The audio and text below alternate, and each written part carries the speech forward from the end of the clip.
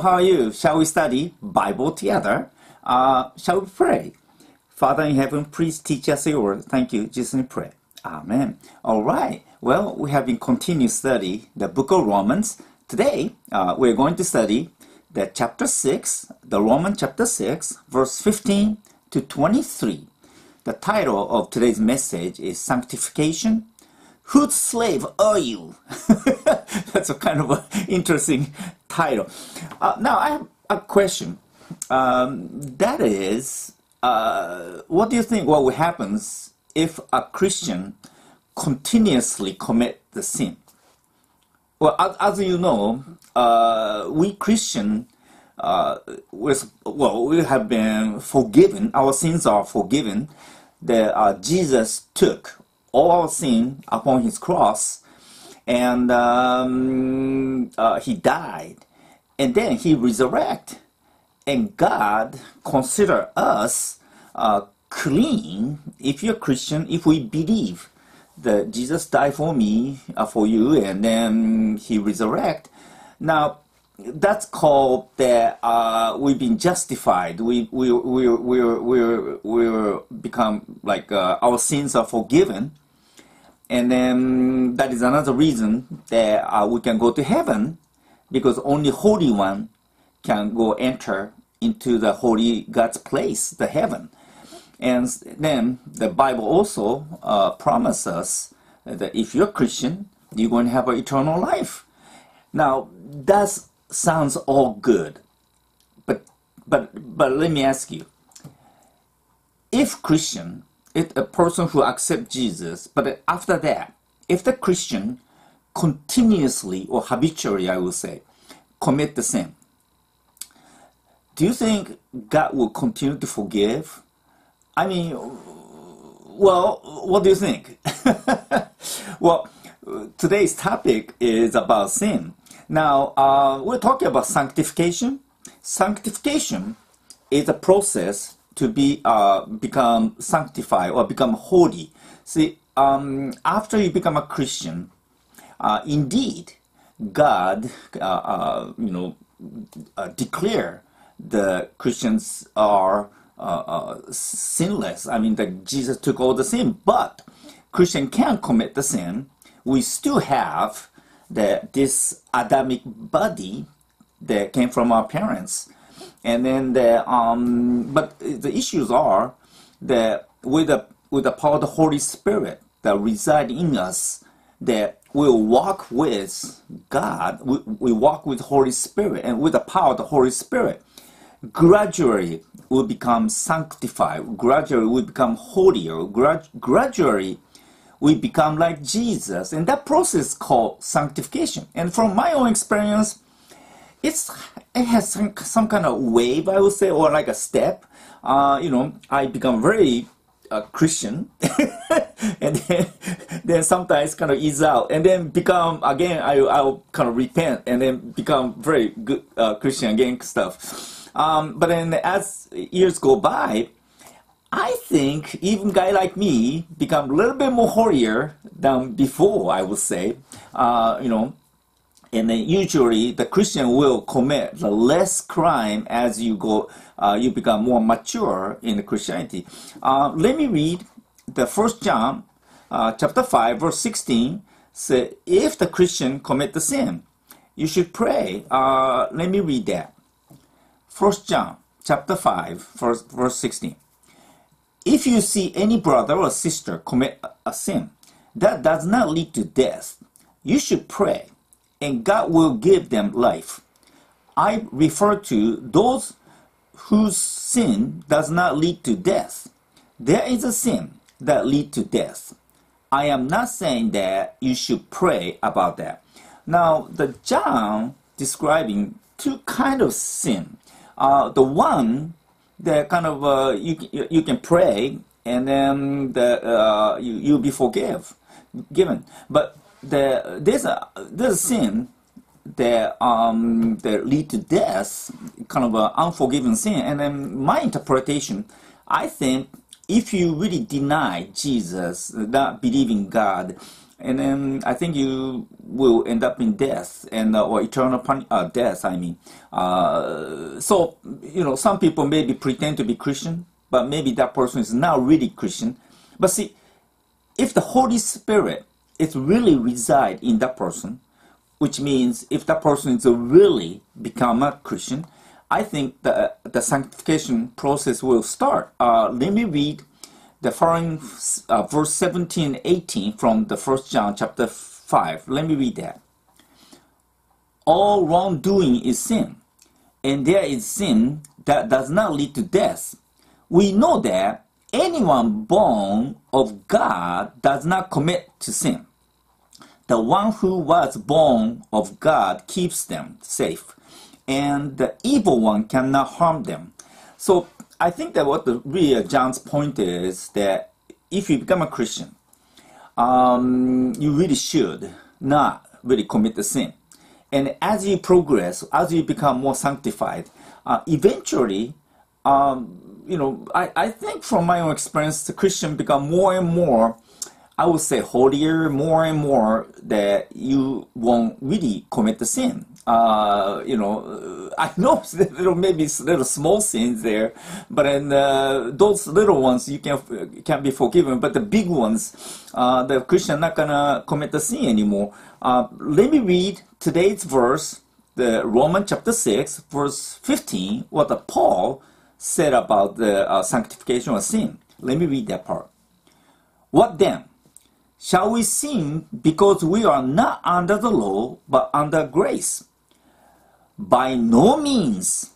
Now, verse 15, the chapter 6 in Romans, Paul strongly denied that Christians commit the sin. I mean, see, basically the Paul's point is that Christians are under the grace. So really, Jesus died for you, and He resurrected, and Jesus is one took our sins, and so we really don't deserve this. But then all this is because it is the grace of God. God loves you so much, and that's why Jesus died on the cross. Now the question is, oh, Jesus died a long time ago, which means if I commit any sin, my future sin, He has been already forgiven 2,000 years ago, so I can commit the sin. No. The point is, Paul is saying, you have been forgiven, and definitely you should not sin anymore. And this is the strongest denial word in the Greek word being used here. There is no way, it's absolutely no way that you can continue to commit the sin. Now, let me ask you. I mean, we really try to live, try to follow the law because there's a punishment, right? I mean, well, I remember I watched the movie long time ago. I cannot remember what the title of the movie was, but what I remember the scene was that I think it was a Russian soldier during the World War II. I think the Russian soldier entered into the German town, and there was a grocery store. And then the scene I remember is, if there's no law under the circumstances such as war, I think those soldiers went into the grocery store and then they just snatched the beer and the wines and the bread and they start eating as they're fighting. See, if there's no law and if there's no punishment, I think we people would do wild. Even we have a law, still we have a crime. I mean, crime everywhere. So maybe good idea to make our law enforce much stronger. For example, that if you commit the sin, or if you break the law, maybe we can make even easy ones. Maybe easily we can say, oh, we're going to give you this sentence. If that case, maybe do you think the crime will go on like, oh, you parked wrong place. Okay, you send it to the death sentence. Or you say, oh, you did the jaywalking. No, you're going to the death sentence. I mean, do you know what I mean? I mean, do you think if we really make the sentence very strong, like a death sentence, do you think people will not commit the sin? Now, you probably know what I'm talking about. See, the fact is, we all being under the death sentence. See, the Adam commit the sin, and we become just like Adam. And there's a God's law, God's rule, and that's called righteousness. But we have been continued to break God's law, and that will lead to death, which means all the people are under the death sentence. But however, there's a grace of God, that God became a man, and because he really loves us. For him, we are very valuable, and he loves us so much that God became a man, and Jesus went on the cross, and he died on the cross on our behalf. He became ultimate sacrifice. And then he resurrected in 3 days. So he's alive. He's not dead. If we believe that, then anyone who believes going to have their sins, their death sentence being forgiven. Now, that is called grace. See, Paul's point is the Christians are under the grace, not under the law. Otherwise, you should have been sent to a death sentence, to the eternal punishment, and eternally gone. But then you have eternal life now. So he was saying, when you become a Christian, no way you should continue sin. Now let me read verse 16. Don't you know that when you offer yourself to someone as obedient slaves, you are slaves of that one you obey, whether you are slave to sin, which is lead to death, or to obedience, which lead to righteousness. Now, Paul, here in verse 16, saying, don't you know? I mean, you didn't know? I mean, if you be obedient to the person or whoever, you become a slave. You become a slave to whoever owns you. See, the word slave here, I think the dola, or whatever that is, in the Greek word. I'm not that good at it in Greek. But anyway, that word, when I check, the Greek word for slave here is somebody being bound. You know, like I think the images are like somebody really bound and then lost all the freedom. So the owner of the slave, basically, that person don't have any power over that person, and they have to do anything what the master said.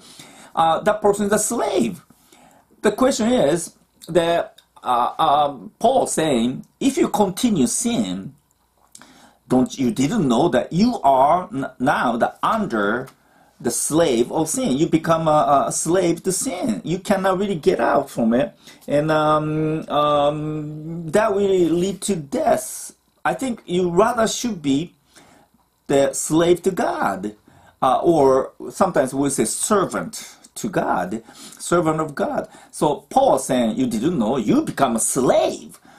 You will lose your freedom. You will be bound to sin. And then verse 17, 18, Paul continues to say this. But thanks be to God that though you used to be slave to sin, you have come to obey from your heart the patterns of teaching that has now claimed your allegiance. You have been set free from sin and have become slave to righteousness. suddenly from verse 17, Paul now thank God and say, "Oh, Lord, thank you." Now, why he's saying that? Because he's saying this, that you used to be slave to sin, but then no longer, because you really become obedient to God's teaching, and you really understand God's, most of all, you believed that God's word. And now you are slave to righteousness. You become a slave. You become really a servant of God. So Paul was really thanking God. Oh, these Christian people, they no longer slave to sin.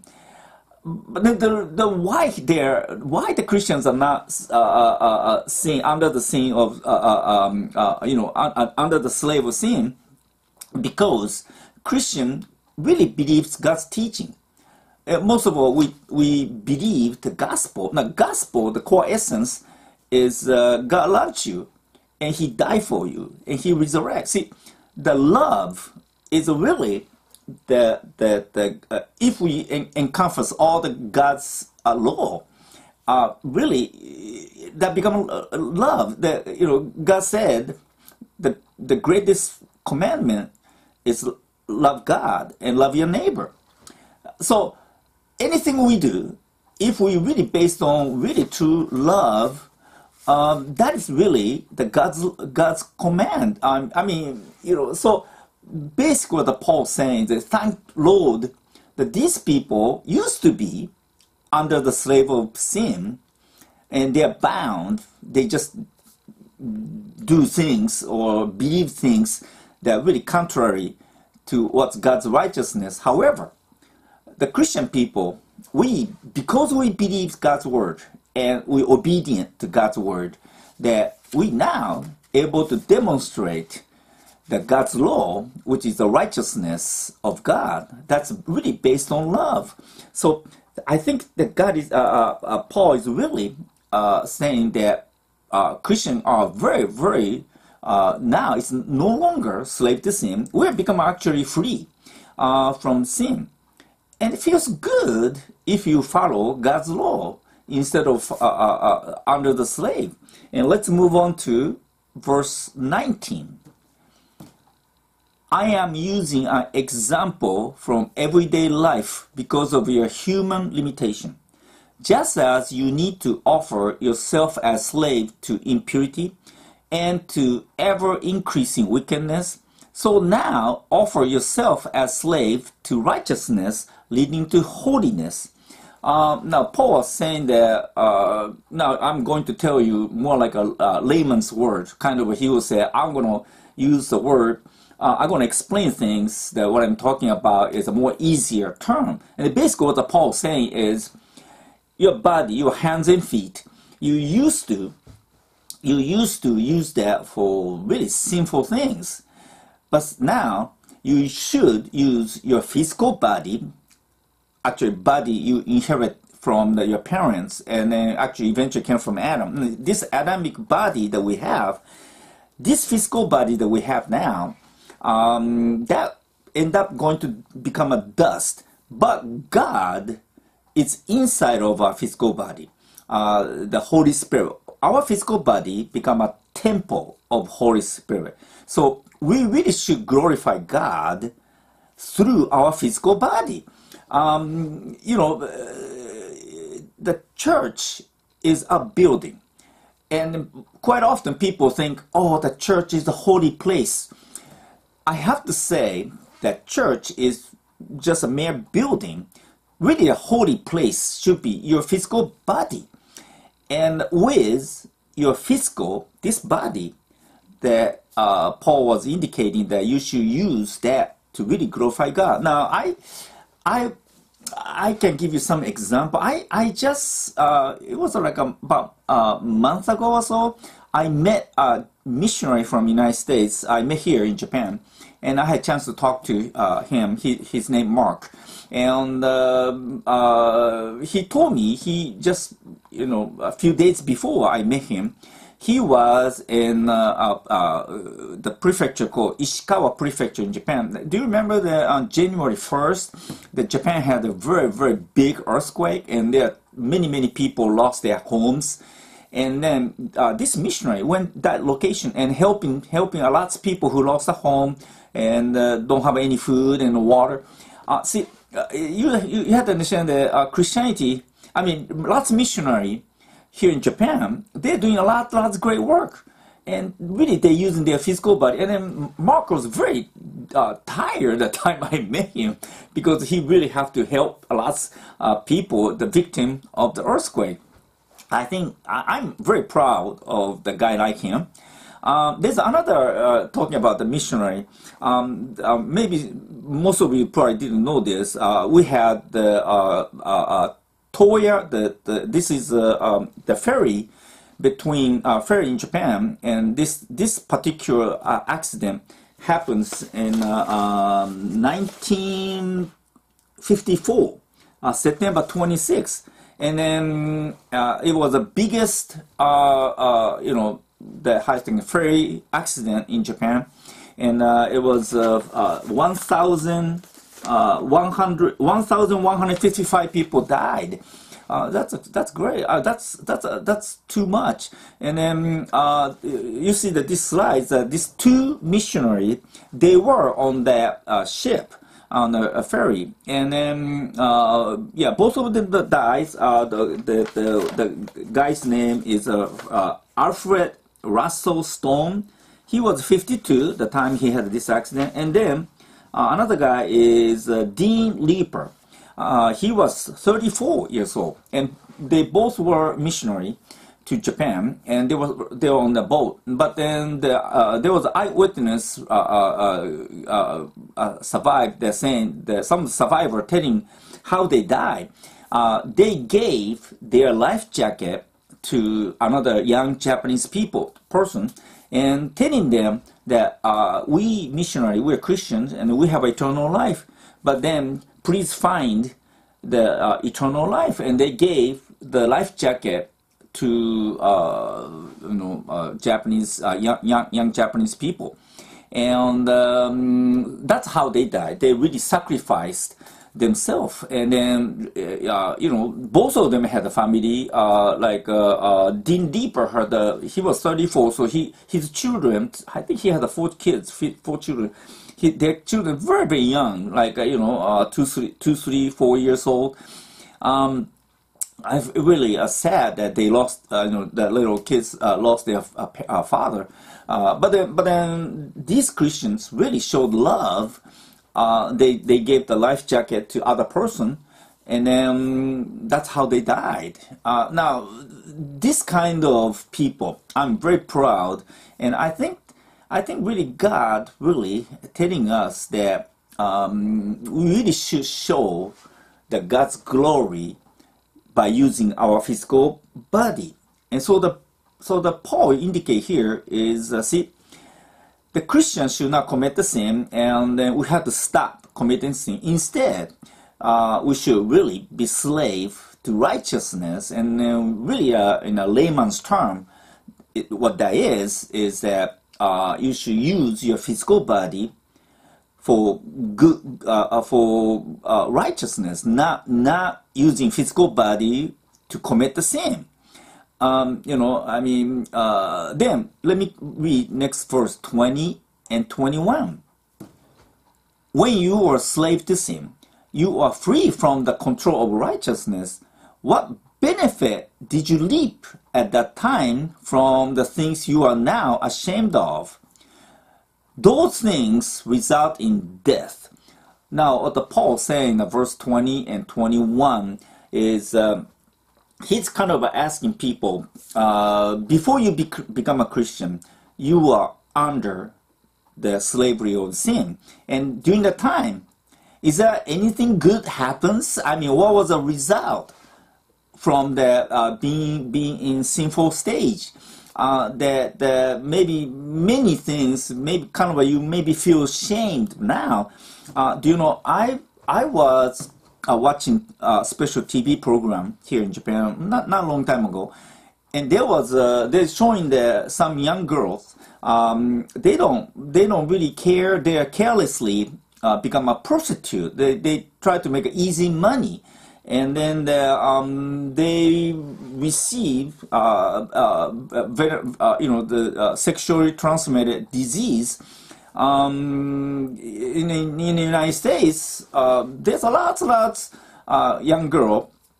They just carelessly stand on the street, and many of them even do some kind of drug, and they setting themselves. And not only that, there's lots men buying them, and then as a result, the sexual transmitted disease has been skyrocketed. It's just crazy.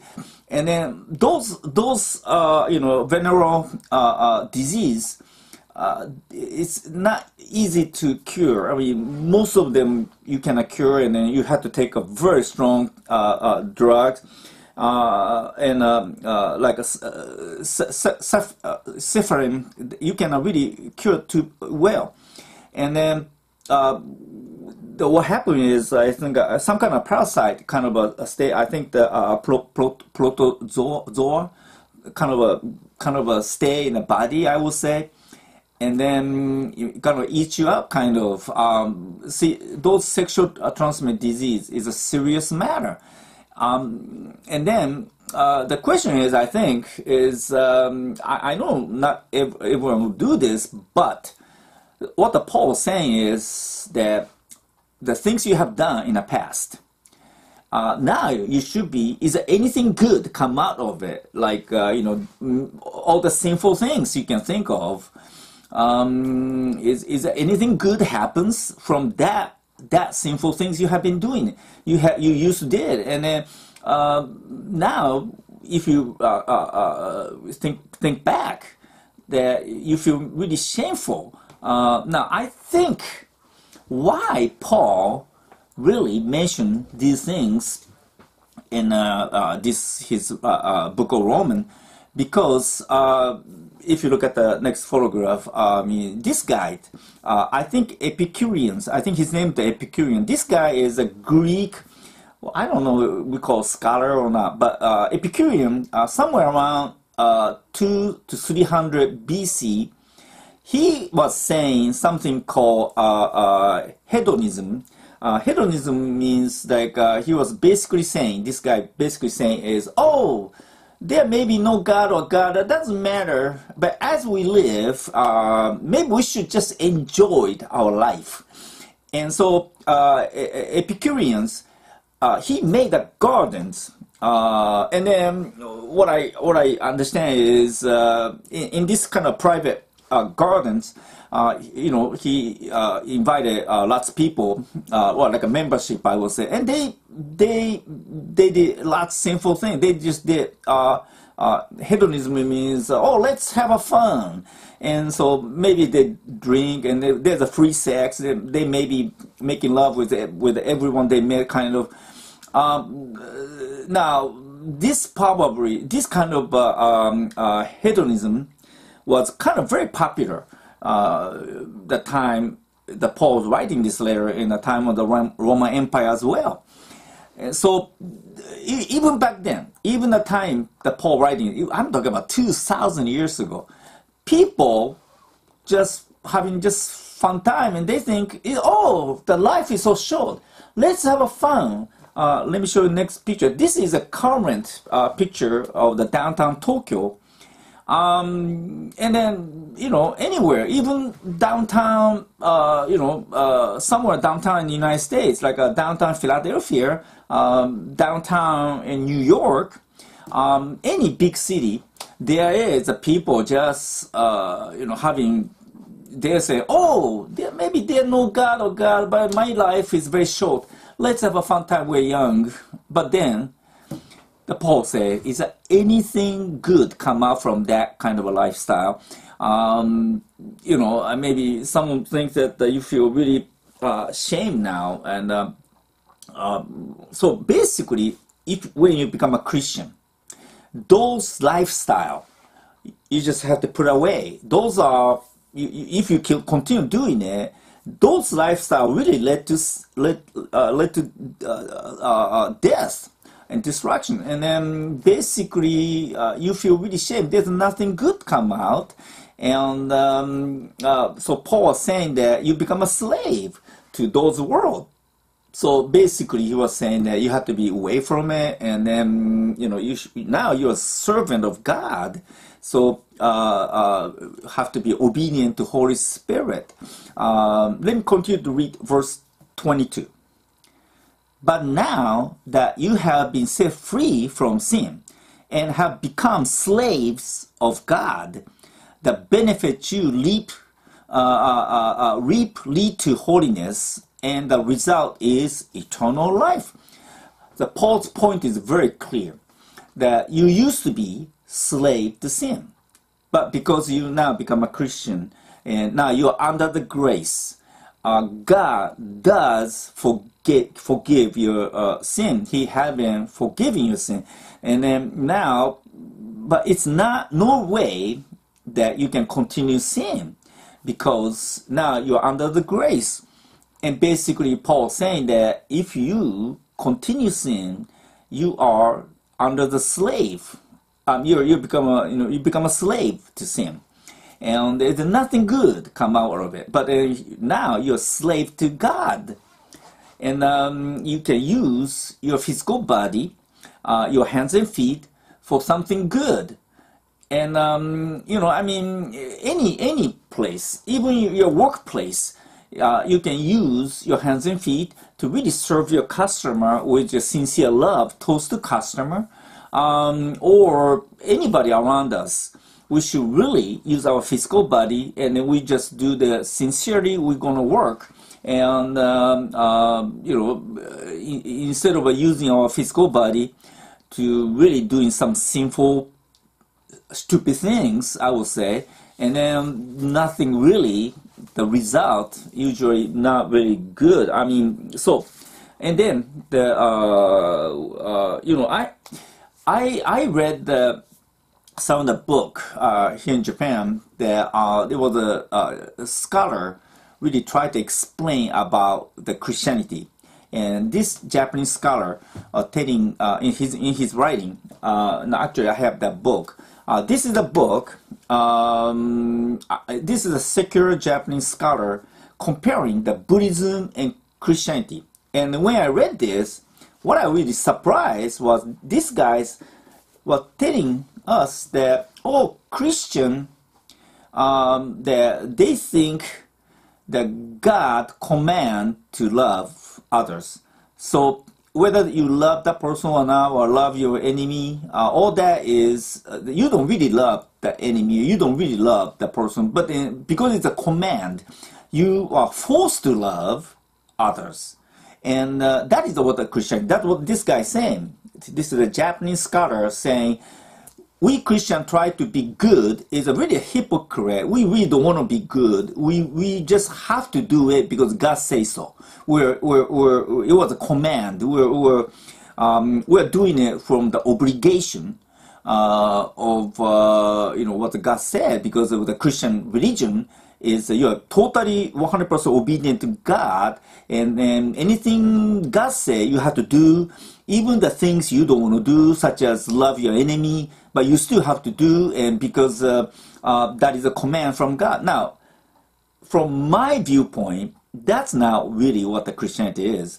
I think my viewpoint is because God loves us, and God is love, and we really wanted to do what God said, because that is right things to do. It is not like we obligations, or like it was a command, even though sometimes we use that kind of word there, but it's basically we really wanted to do good because those are right things. And most of all, that become a Christian means the Holy Spirit inside of us. And as we are obedient to God and the Holy Spirit, it's naturally we'll do the good things. And if we do the good things as a result, frankly, it feels good. it's much more great feeling than hedonism. Like this Greek scholar back then say, "Oh, let's have a fun," but the real fun is not doing sinful things. The real fun and real joy and excitement and enjoyment came from doing good and following God's law. I can testify. Actually, it feels really good to do something good things, don't you think? So basically, it's not sometimes people, especially like people from another religion, like a Buddhism here, or like non-Christian people, they think they are hypocrite. The inside, they're just sinful as any other people, but they just pretend to be clean and pretend to be doing good, and they really doing the telling gospel because they have to, and they really don't want to, but they have to. But the fact is, the real Christianity is we want to, because the God is with us. And as a result, that if we do the good things, we become a servant of God. It's much, much, much freedom and joyful and fun than being a slave to sin. And that's really clear. And then let me read today's last verse, which is a very famous verse, verse 23. For the wages of sin is death, but the gift of God is eternal life in Christ Jesus our Lord. Now, the Paul's point here is very clear, that once you become a Christian, there is something called sanctification will start. Now, what is the sanctification? Because once you become Christian, God going to reside inside of your physical body. The God himself now with you. See, our God is such a wonderful God that he knows our weakness. He knows without him we become like a lost sheep, and we kind of end up going back to slave to sin. But then now God is with us. So the Christian, I'm talking about real Christian, we won't do continuously sin. We will have a step. Yes, sometimes some people take a little bit long time to be holier, but as being Christian, we will be little by little we become holier, and eventually we become kind of person who will not commit the sin. And I know there's lots of very holy Christians I have met. I went to Dallas Theological Seminary, and some of the professors were wonderful people. I thought some of the professor was maybe angel, maybe not, but what I mean is, really, they talk like a person from heaven. I went to some of the American churches, and there is very, very mature Christians there, and some of the minister was a very, very kind person. And they're doing a lot of good things, and then and then they're just every one of them I met. They have a wonderful smile. They're not doing good things because obligation that they have to. They're doing with a joy and the fun, and they have. And then the Christian have a wonderful smile because that is the total freedom they got from doing good. And so that is what the Paul's point is. Christian should not continue sin. No way that you should do that. You are under the grace, and then it's much better to be a servant of God, the servant of righteousness. Much better to do good things than bad things. Much better to love your neighbor or love your God and neighbor, and then from that you do the action of love. Then really using your physical body for really committing sinful things. There's nothing good come out from the sinful world. But see, your real joy came from obedience to righteous God. Now, Paul's stating is that the wage of sin is death, and that's exactly everyone was being called a death sentence. But because of Jesus, now we have a grace and the gift of God, which is death of Jesus on cross and his resurrection. God gave us a life, and that is the eternal life in Christ Jesus our Lord. Shall we pray? Father in heaven, thank you for today's message. The sanctification process, sometimes some people really continue to sin, but that's no way. We Christian should avoid from the sin and then not continue sin. And we should be rather under the slave of righteousness. Lord, thank you. Thank you. Just in pray. Amen. All right. You take care. Have a nice day. Bye-bye.